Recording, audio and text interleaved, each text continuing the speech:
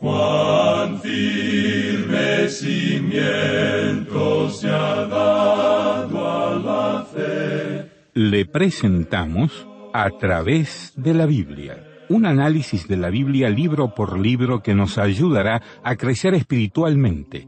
Estos estudios fueron diseñados por el Dr. Vernon McGee, destacado maestro y expositor de la Biblia. Acompáñenos en este fascinante recorrido a través de la Biblia. La palabra de Dios. Continuamos hoy, amigo oyente, nuestro recorrido por la primera epístola del apóstol Pedro. Y consideraremos hoy lo que nos dice el capítulo 3. En nuestro programa anterior hablamos del versículo 1.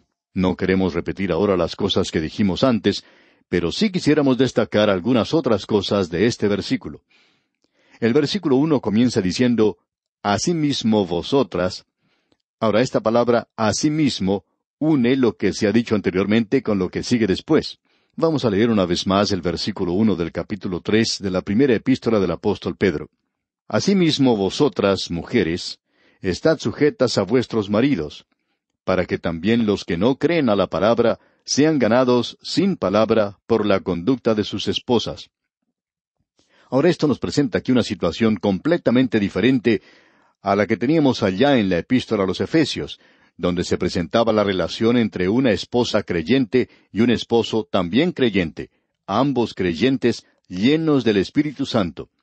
Y en esa relación ellos pueden demostrar lo que en realidad es el verdadero amor. No creemos que las personas que no son salvas puedan obtener mucho más de la relación sexual. Opinamos que los creyentes verdaderos pueden hacer del sexo algo más precioso, algo mucho más hermoso, algo mucho más maravilloso de lo que se puede encontrar en el mundo en el presente. Pensamos que ellos son los que realmente pueden disfrutar de esa relación física. Y quisiéramos mencionar aquí una declaración al comienzo, algo que dijo el autor de estos estudios bíblicos, el Dr. Vernon McGee. Él dijo que ha aconsejado a muchos jóvenes antes del matrimonio, es decir, cientos de parejas que han contraído matrimonio a través de los años en el ministerio que tenía el Dr. McGee. Y él dijo, nunca traté de hacer casar a tantos como podía. Francamente, siempre lo he hecho con temor y temblor. Siempre aconsejé a los jóvenes en cuanto a esto. Y agregó el Dr. McGee, el matrimonio se realiza en 3 planos o niveles diferentes. Tenemos el nivel físico, y eso es importante. De eso es de lo que hemos estado hablando, indicando que el mundo siempre habla en cuanto a esto, el sexo. Y es maravilloso el tener una esposa maravillosa, poder abrazarla y amarla. No hay ninguna duda de que esto es algo realmente maravilloso. Decía el Dr. McGee que su esposa pensaba que ella no era el tipo de persona que pudiera casarse con un predicador. A ella le molestaba mucho esa idea porque se había criado en una ciudad muy pequeña, donde había podido ver cómo era tratada la esposa del predicador en ese lugar. Por tanto, continuaba el Dr. McGee, juntos fuimos a hablar con el Dr. Schaefer cierto día, y le explicamos qué era lo que mi esposa pensaba. Y el Dr. Schaefer dijo algo que no lo olvidaré nunca, dijo el Dr. McGee. El Dr. Schaefer dijo, usted sabe que yo viajo mucho, visito diferentes lugares donde tengo reuniones y conferencias. Y cuando regreso a mi hogar, yo no estoy buscando ver al asistente del pastor, ni estoy buscando al organista de la iglesia, tampoco al solista, no busco al presidente de la sociedad misionera. Allí yo quiero encontrarme con una mujer, aquella que es mi esposa. Quiero abrazarla y amarla. Y en realidad esa era la respuesta que pudo aclarar todas las dudas que tenía mi esposa, dijo el Dr. McGee. Y pienso que esa es una relación muy importante. Ahora, la segunda relación es una relación mental o psicológica. Y también creemos es de importancia. Es algo muy bueno cuando la esposa y el esposo pueden hacer las mismas cosas. Uno se encuentra con muchas personas así. Alguien contaba en cierta ocasión que había un matrimonio ya avanzado en años, quizá alrededor de los 50 años, y ellos salían juntos muy temprano por la mañana a caminar, y por la noche salían a hacer lo mismo. Y hacían ciertas cosas que ni siquiera los turistas hacían. Les gustaba hacer las cosas juntos. Y es maravilloso poder tener una relación así. Hay algunos matrimonios donde el esposo quiere hacer una cosa y la esposa quiere hacer otra cosa. Uno va para un lado y el otro va para el otro. Los intereses y apetitos son completamente diferentes. Y por cierto que eso no es muy saludable. Y esa es la razón por la cual en nuestros días existen tantos clubes y logias donde el esposo puede ir a hacer lo que a él le gusta y donde la esposa puede ir a hacer lo que le gusta a ella. Así es que uno se aparta del otro y eso en realidad no es muy bueno. Ahora, el tercer nivel es el nivel espiritual. Y ese nivel existe solamente cuando ambos son creyentes. Cuando llegan los problemas y se acercan las dificultades y las tristezas y el sufrimiento, ellos pueden arrodillarse juntos y pueden acercarse a Dios en oración y pueden unirse alrededor de la palabra de Dios. Es posible romper cualquier otra atadura, pero este cordón triple, según se nos dice en la Escritura, no se rompe muy fácilmente. Y si usted tiene estas tres cosas, entonces puede tener un matrimonio maravilloso. Pero las primeras dos cosas pueden romperse, y la tercera va a mantener unido a ese matrimonio. Pero cuando se rompe la tercera junto con las otras dos, pues entonces se acabó el matrimonio, amigo oyente. Debemos admitir que hay muy poca esperanza para que sobreviva un matrimonio así. Ahora, aparentemente, aquí menciona una relación donde la esposa se convirtió después de haberse casado, porque la Escritura prohíbe el matrimonio entre un creyente y un inconverso. Creemos que es una grave equivocación, como cierta muchacha vino a hablar con su pastor y le dijo, «Pastor, mi novio no es creyente, pero yo voy a ganarle a él para el Señor». Y el pastor le dijo, «Bueno, ¿ya le ha ganado a él para el Señor?» Ella contestó, «No, ni siquiera quiere ir a la iglesia conmigo». Entonces el pastor le dijo, «Mire, jovencita, este es el momento cuando usted puede ejercer mayor influencia en la vida de ese joven. En el día en que usted se case con él, su influencia para ganarle para el Señor va a disminuir en gran manera. Usted nunca podrá predicarle a él otra vez. Usted está viviendo con él y él la va a estar mirando desde allí en adelante. Así es que, si usted no puede llevarle a la iglesia ahora, usted tendrá muchos problemas después».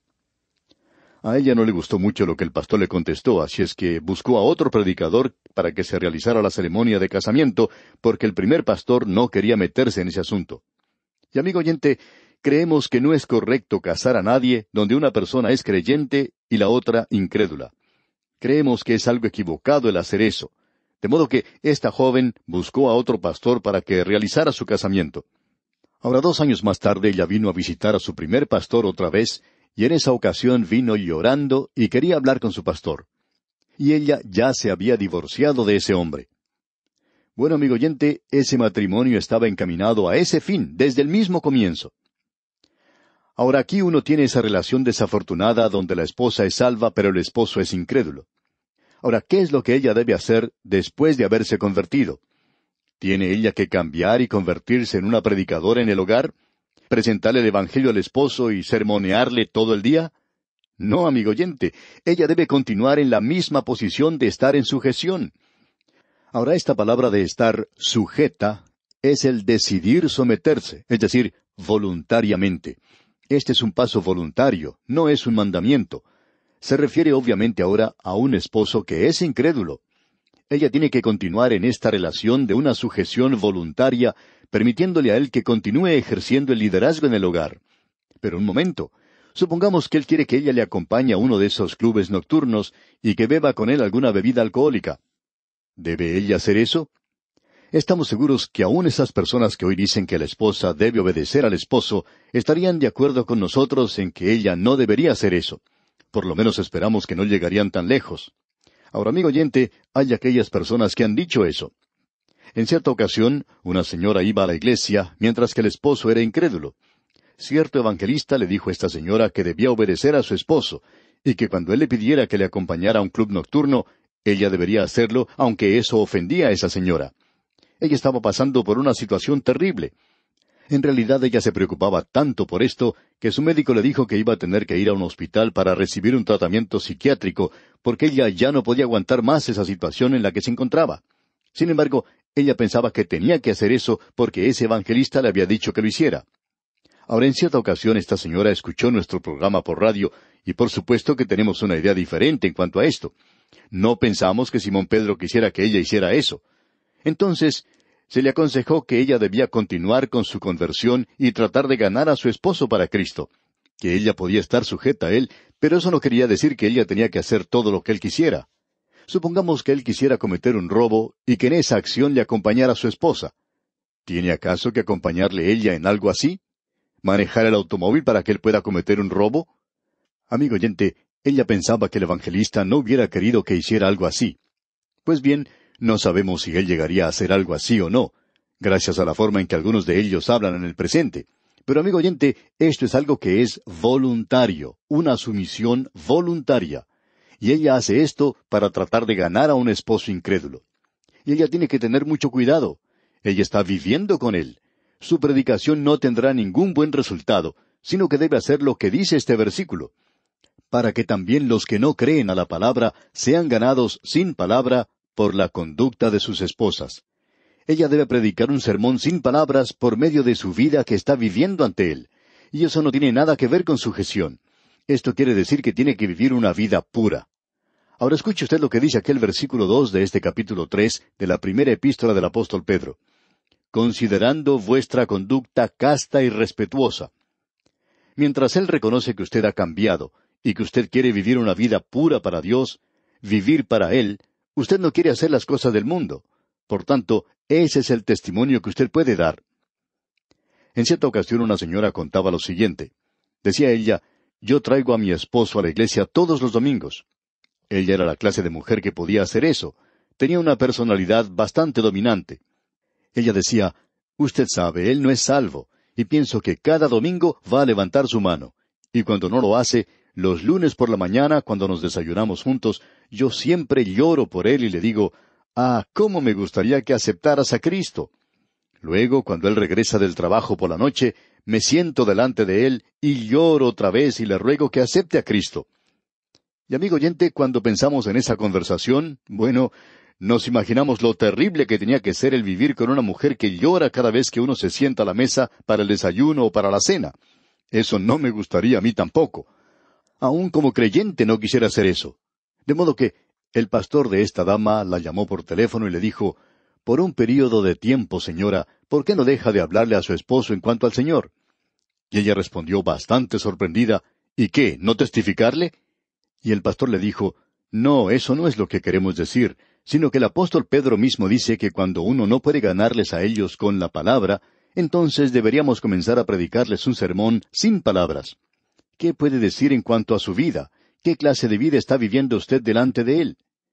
Y entonces eso hizo que esa señora pensara muy bien lo que estaba haciendo, porque no estaba viviendo esa clase de vida. Pero ella estaba de acuerdo. Ella quería ganarle a él para Cristo. Era, por cierto, una persona maravillosa. Pues bien, cuando habían pasado unos 6 meses, un buen domingo por la mañana, cuando el predicador pidió que levantaran las manos a aquellos que quisieran recibir a Cristo, este hombre levantó su mano. Y ese sermón sin palabras le había ganado. Y creemos que eso es exactamente lo que Simón Pedro está diciendo aquí. Ahora, en el versículo 3 de este capítulo 3 de su primera epístola, Pedro dice algo más.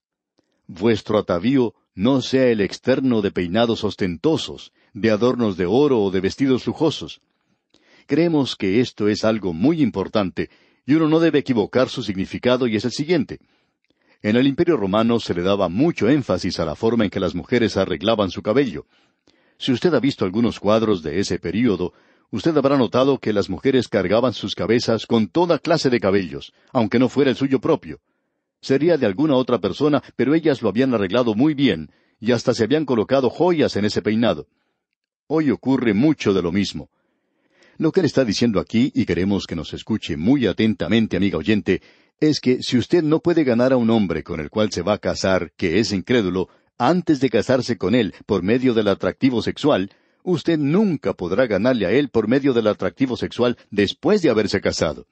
Usted puede darse un baño en perfume y puede utilizar una vestimenta muy seductora.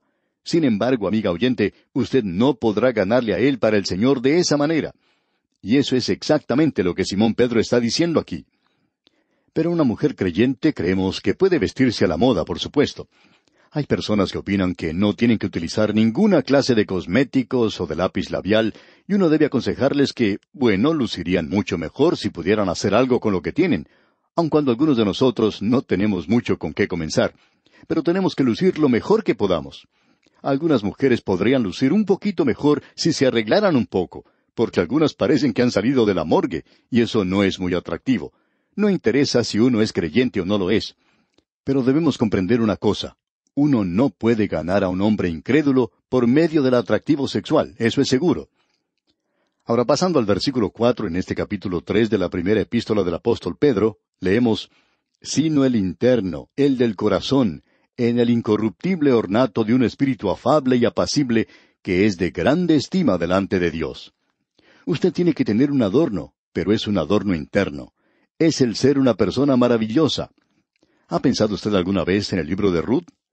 Usted recuerda que cuando Booz fue al campo y vio a esa muchacha, pudo apreciar que era muy hermosa, esa joven de Moab llamada Ruth. Él la vio y en ese instante se enamoró de ella. Pero también usted puede haber notado algo más. Él había oído hablar de su carácter, que ella tenía un carácter hermoso, maravilloso. Y amigo oyente, él se enamoró de ella. No vemos nada malo en cuanto a usar un poco de cosméticos para tratar de lucir un poquito mejor, pero lo que necesitamos en realidad es un adorno interno. Eso es lo que es verdaderamente importante. Es muy lindo que uno luzca bien por fuera. Usted puede vestirse de una manera atractiva, pero no debe utilizar eso como un medio para atraer a alguien a los pies del Señor, porque eso nunca dará resultado. Ahora en el versículo 5 leemos: porque así también se ataviaban en otro tiempo aquellas santas mujeres que esperaban en Dios, estando sujetas a sus maridos. Y eso sucedió con Sara, y ya hemos mencionado a Ruth. Ruth estaba en el linaje del Señor Jesucristo. Y luego, no solo tenemos a Sara, sino también a Raquel. Y se dice que ella era muy hermosa, y Jacob se enamoró de ella. Ella era algo brillante en una vida muy opaca. Y este versículo 5 dice: porque así también se ataviaban en otro tiempo aquellas santas mujeres que esperaban en Dios, estando sujetas a sus maridos. Sara también era una mujer muy hermosa.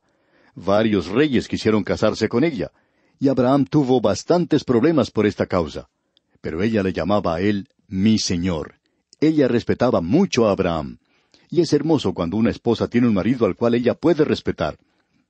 Ahora el versículo 6 de este capítulo 3 de la primera epístola del apóstol Pedro dice: como Sara obedecía a Abraham, llamándole Señor, de la cual vosotras habéis venido a ser hijas, si hacéis el bien, sin temer ninguna amenaza. Ahora, ¿qué vamos a decir en cuanto a los esposos? Bueno, leamos el versículo 7. Vosotros, maridos, igualmente, vivid con ellas sabiamente, dando honor a la mujer como a vaso más frágil, y como a coherederas de la gracia de la vida, para que vuestras oraciones no tengan estorbo. Nos parece a nosotros que aquí la esposa es creyente y que el esposo también es creyente, y Pedro está dando instrucciones al esposo ahora. Opinamos que esto puede aplicarse a cualquiera de los dos. Él debe tratarla a ella como a vaso más frágil, y él también tiene que darle honor a causa de eso. Amigo oyente, ya que ella es el vaso más frágil, pensamos que este asunto de la liberación de la mujer hoy no va a durar mucho tiempo. Pensamos que la mujer quiere ser una mujer, de la misma manera que el hombre quiere ser un hombre, y ya que ella es el vaso más frágil, debe ser tratada con honor. El hombre debe darle a ella el primer lugar. Ella debe subir al automóvil primero. Él puede abrir la puerta para que ella suba, de la misma manera en que lo hacía antes de casarse. Y cuando ambos van a algún lugar, ella entra primero. Él camina del lado de afuera de la acera. ¿Por qué? Para protegerla. Él la trata a ella con honor. Cuando una mujer pierde su lugar, ella no está ascendiendo, sino que en realidad está descendiendo. Ella cae a una posición inferior. Y cuando ella ocupa su lugar, tiene que ser tratada con honor, y esa es la posición que le corresponde. Así es que el esposo debe tratarla a ella de esa manera. Creemos que cada esposo debe tratar a su esposa como algo especial. Ella es algo especial en realidad, y así es como debe ser tratada. Y luego el apóstol Pedro dice que esto debe ser para que vuestras oraciones no tengan estorbo. Una de las cosas que hoy puede arruinar el altar familiar, y no vale la pena orar juntos, es si los esposos no están llevándose bien, si uno está peleando como perro y gato. Bueno, Dios no escucha ni a los perros ni a los gatos. Y aquí en el versículo 8 de este capítulo 3 leemos: finalmente, sed todos de un mismo sentir, compasivos, amándoos fraternalmente, misericordiosos, amigables. Aquí podemos ver la conducta en la iglesia. Ya hemos salido de la familia. Ellos tienen que ser de un mismo sentir, y los creyentes son así, compasivos, tiernos, corteses. Quiere decir que deben ser humildes, no tratando de dominarse el uno al otro. Y en el versículo 9 continuamos leyendo: no devolviendo mal por mal, ni maldición por maldición, sino por el contrario, bendiciendo, sabiendo que fuisteis llamados para que heredaseis bendición. Si usted quiere ir y gobernar, aquí tiene cómo debe hacerlo. Aquí se dice que uno debe dar el otro lado de la cara. El creyente tiene que hacer eso en la iglesia con los demás creyentes. Con eso se acabarían todas las camarillas que existen hoy. Y eso también pondría punto final a esa lucha que existe en algunas iglesias si la gente tomara esta posición. Y nosotros debemos recordar, amigo oyente, que estamos representando al Señor. Bien, debemos detenernos aquí por hoy. Continuaremos, Dios mediante, en nuestro próximo estudio. Que Dios le bendiga abundantemente.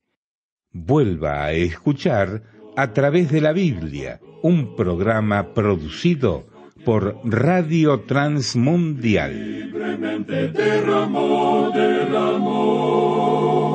su sangre carmesí.